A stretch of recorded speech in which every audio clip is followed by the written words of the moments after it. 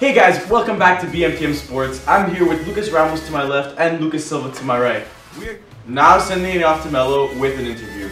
Thanks guys, I'm here with one of the members of the volleyball team, Syracuse. You guys played Dante the other day. You won that 3-0. You now improved to 3-0 on the season. What were your thoughts on that game? My thoughts on the game were Dante was a really good team. They worked hard, they went for every single ball, they got it over. They gave us a really good challenge, but we had the better team, we came up on top and we won all 3 sets. For this season, you guys are looking very good. What are your expectations moving forward now? My expectations are very high. We have a really good team, starting players, good coaching staff, everything. And I'm really hoping that we could continue our perfect record, maybe hopefully not losing a game the whole season and going awesome. Every team, no matter how good they are, there's always room for improvement. What can you work on this season?